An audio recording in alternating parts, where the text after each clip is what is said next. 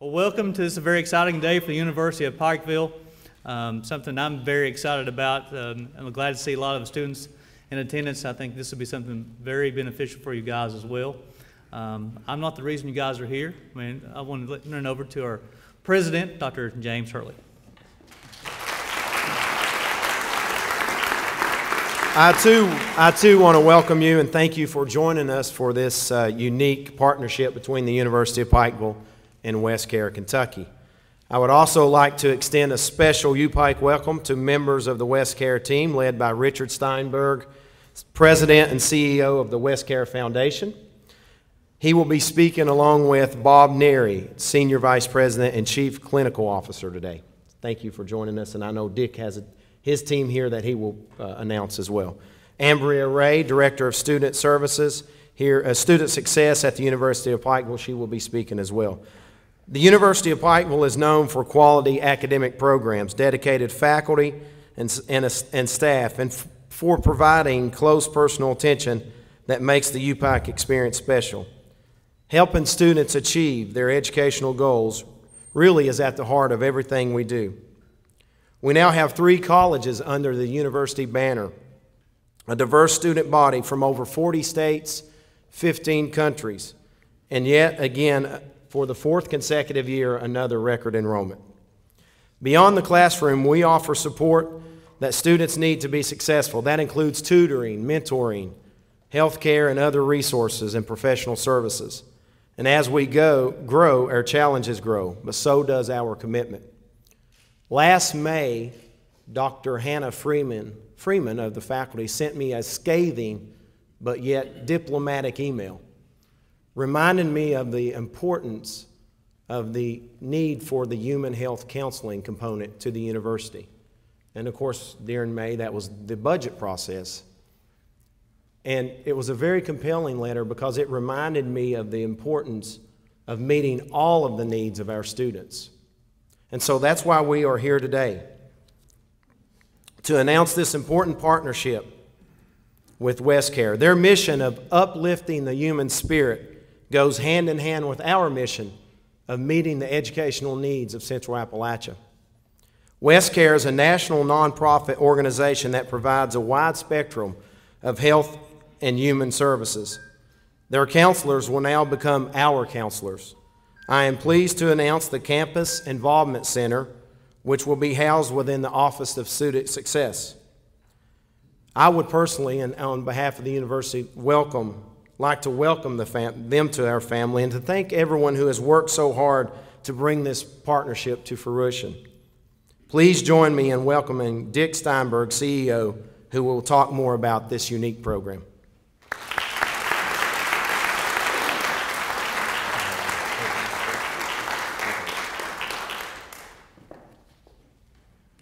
Thank you, Dr. Hurley. Where to begin with this? First of all, we came into Pikeville about almost 8 years ago now, and I was sort of drafted, if I would, by Bill Baird and Judge Kelsey Friend to look at some issues that were happening in the eastern part of Appalachia. And when I came into the area, one of the things that we've always seen is that people want to do something about problems, but they always say take it 2 counties away or 3 states over. And I've never experienced anything like I have in Pikeville. When I came here, people rolled up their sleeves, got behind us, and really did some great stuff. Bill stepped up, said he'd be our board chair for the first year to get it off the ground. 7 years later, he's still our board chair. We're not letting him get away. But we really have looked at a lot of different issues in this community. When we had an opportunity to come meet with Dr. Hurley and Gary Justice a few months back on all of this, I was really taken back by the fact that an incoming president of a university would say, we really want to take a look at issues and not put our head in the sand, but be very proactive. And that doesn't happen too often in our situations across the country. We, unfortunately, when we see issues happen in communities and in colleges and universities especially, nothing happens until after there's a problem of something magnitude that's happened. Deaths, suicide issues, lots of other stuff that's happened. And Dr. Hurley really would talk about what kind of a partnership could we have and be very proactive in putting a program together. And we're really excited about doing this. We've had nothing but wonderful stuff with all of the faculty. I was tickled because we talked about what do we do to get started, and we said, well, maybe if we can meet with the chairs of the departments. And Dr. Hurley and Gary said, okay, we'll do that. And I'm thinking, okay, 2 or 3 of you would show up. Well, all of you came, not for an hour, but we spent a day going over issues. And that really said a lot to me about where the faculty was at, about dealing with issues, and the fact that you put the students first and your own issues second. And I think that's just a phenomenal piece. So we're really excited about the partnership. We think that's the only way it really works in this world anyway, is for people to kind of put boundaries down and work together and see what collectively we can do to help a lot of folks. And we don't see any issue at this university being any different than any other university. There's not a big issue here that's not at other campuses, but the difference is the proactiveness of the leadership and the faculty saying we want to do something. And we really think we're off to a great start. I want to also take a moment just to address some of the folks that I have here from Westcare who have flown in. Bob Neary, who you'll hear from in a minute. I've known, I call him Uncle Bob because my kids call him Uncle Bob. He's younger than I am, but I love to get away with calling him Uncle Bob. But Bob Neary is our Chief Clinical Officer throughout all the areas. We're in the 16 states and in the U.S. Virgin Islands and then also in the Pacific Islands. And Maurice Lee is our Chief Operating Officer and flew in today from California to be with us as well. Jeff Cottle, who's sitting here, is our Senior Vice President for Westcare in the Appalachia region. So that includes obviously Kentucky, and his home office will be right here. Teresa Conley is here, and she'll be actually one of the principal folks working in the office here in providing the systems. And I don't want to not mention the next person that's very important, is Sharon Steinberg, who's my wife, who's also an alum of this university. And a little side piece on that, when I first came to Kentucky, I'd been here about 20 minutes, and I was in a meeting over in Lexington, and people were talking to each other saying, you know, who's your daddy and who's this? And I said, is there something about this? And the lady got really indignant with me, put her finger in my chest and said, you need to be careful. We have a saying in Kentucky, if you're not related, you were, someday you might be. So my wife is from Kentucky, and we've been married 3 years now. So I should have listened to that lady a little bit closer maybe, but it was great. It's been great. I also want to just mention that we have other folks in the audience too. Rodney Scott, who's our jailer here in Pike County. We have had a unique relationship at the jail. And I always joke about it. I like to go see Rodney, and I like the fact that I get out of jail an hour later, so it's really good. But we have been doing a treatment program at the jail for a number of years now, and it's been very successful. And so I just really, my hat's off to all the things that you guys have done to open the doors for us there as well.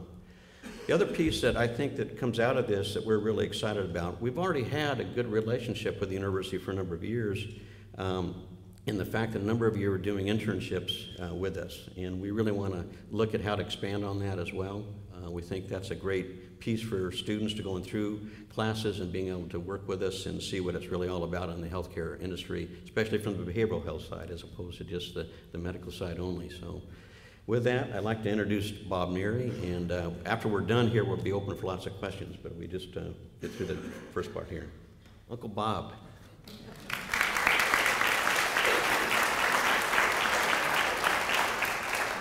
Thank you, Dick. Thank you, Mr. President. It really is a great honor to be here today. I came with Dick about 8 years ago when we first started, and we've had an exciting expansion of programs in Pikeville and surrounding communities.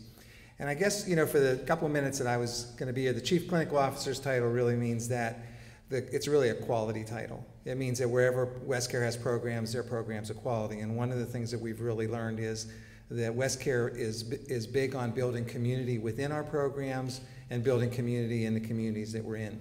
And so we do a lot of work with other colleges. We do work, we help write curriculum, we take interns, we do supervision. We've done a lot of partnership things with other colleges and universities, but we've never done anything as unique as this. This is really a very cutting edge opportunity that I think will be looked back on in a year or two, and it will be a model that a number of universities will take a look at and say, let's emulate what they're doing at the University of Pikeville. Because I really believe that that you know, we all know in our hearts that you know, students during time, students like everybody, during times of transition, those are also times of risk. And so when folks are new in a new environment and have new decisions they need to make, sometimes they drift a little bit, and when they do, it's going to be great that we're going to be able to work with Ambry and her staff and provide some support and counseling to folks that come forward and say that they need a little bit of help. So we're going to do that. But I want to tell you a story real quick about a student. One of the things I thought about when I was thinking about talking was, you know, one of the great things about the University of Pikeville is no matter where you go, if there's a graduate, they tell you that. They say, I'm a graduate, I'm an alumni, I went to the University of Pikeville. It really, to me, that speaks volumes about the amount of pride that folks feel about their educational experience here and how they feel when they leave, about the loyalty that they have back towards the university. So it's, if you, as an outsider kind of coming in, that's an experience or an impression that's very strong that comes across in the community when you talk to people. And if you say, well, we're doing this at University of Pikeville, I'm an alumni, I'm a graduate, you know, and they're very proud of their experience at the University of Pikeville. And I stopped to think about that in terms of how it relates to some of the work that we do with folks in recovery across the country. And I was reminded of a young man that I was running a treatment program at the time, and I got a phone call, and it was a local hospital. And they said, we have a young man here who just flatlined on alcohol poisoning. And they said, but he can't leave the hospital. He has to come to a treatment program. And I trained the resident advisors Wednesday, and we were talking a lot about, you know, alcohol and the impacts of alcohol and so forth. And one of the things that we did was with this young man, we went and got him at the hospital. And we brought him into our program. And he was so flat and he was so depressed. He had such a hard time getting his, you know, sort of getting his momentum in his recovery and doing well. And we decided that, this was in St. Petersburg, Florida, and we decided at the time that we were going to put him in a college class. And so we took him to St. Petersburg, which was a junior college at the time. We took him to St. Peter's Junior College, and we put him in a class. He'd never been to college.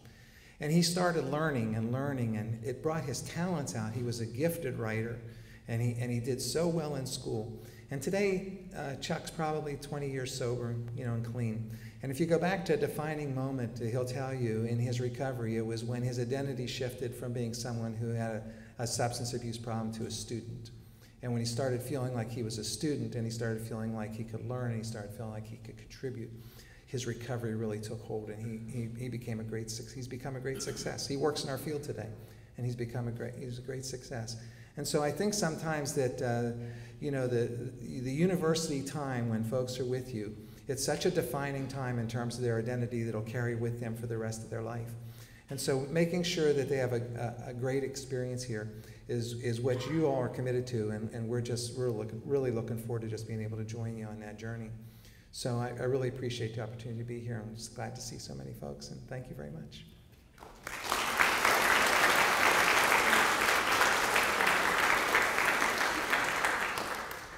Thank you, Bob.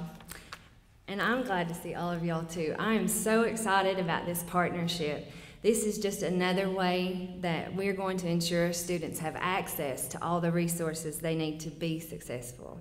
The Office for Student Success exists because this institution, this administration, genuinely, this faculty, staff, genuinely cares about our students and their success. We are truly a family on this hill. As you can see, we all come together for these important things. And one person's success is all success. We are constantly looking at ways to improve the college experience for our students, and we have several programs in place already which help us form bonds with our students and know them as people and anticipate their needs and be able to address them, both in the classroom and outside the classroom. Dr. Hurley and Governor Patton have always been supportive of implementing anything that we determine would benefit our students. For example, we have programs like Walmart Wednesday, where we simply provide transportation so they can go and shop. And we have WhatsApp Wednesday, where that's an opportunity for us to provide home-cooked foods and encouragement, and it's a platform for students to voice their opinions and be heard every Wednesday night at 8:30.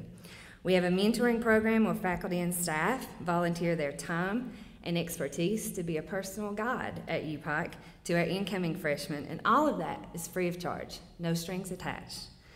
The Office for Student Success works as a liaison between the students and the rest of the campus, getting them to services provided by other offices. We work closely with just about everyone on campus, from tutoring to the ACE program, to academic advising, to the university nurse. And I want to take just a moment to recognize my right hand in student success. You all know her as Mandy, Miss Amanda Stacy.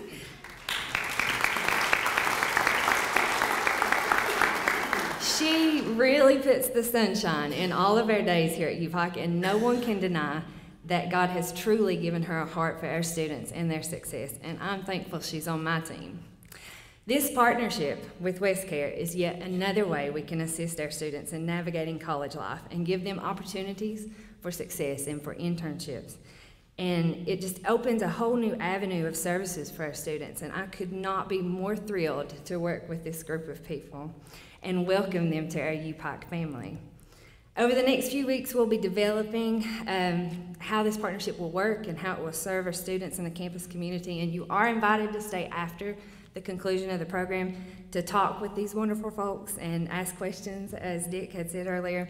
But as we wind down, I want to say how thankful I am for Mr. Gary Justice and for Dr. Hurley and for Governor Patton and for the faculty who really pay attention and they consistently listen to the pulse of our campus community and care. They really care about our students and about their success and make sure they have what they need.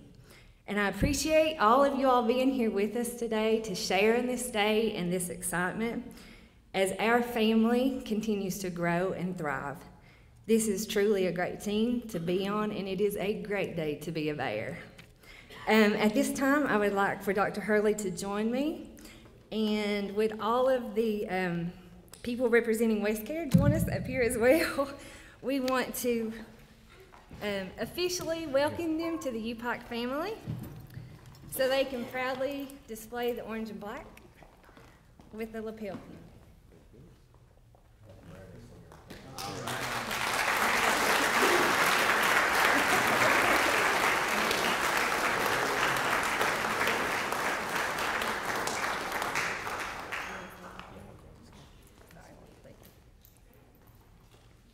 Sharon, you can replace your Pikeville College alumni pin with the UPIKE pin now. She had it on proudly in her first meeting, and I noticed.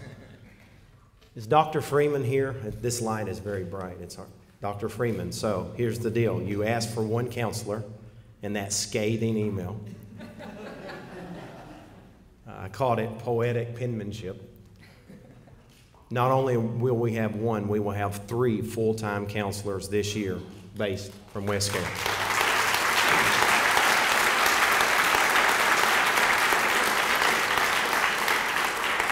And President's prerogative, on every Monday morning from 8 to 9, I'm penciled in for my human health counseling needs. So that's important.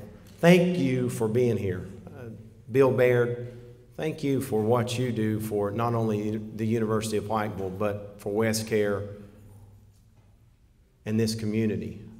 It will take all of us in this room as leaders, Jailer Rodney Scott, and we, like Dick alluded to, we could put our heads in the sand and say, well, we don't have issues at the University of Pikeville. We don't have concerns at the University of Pikeville. We have no need for human health counseling, or alcohol counseling, or drug counseling, or suicide counseling.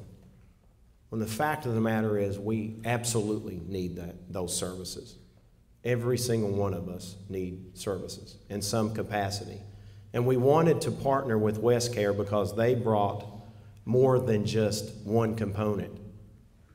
They bring the experience and the depth across all facets, and that's important.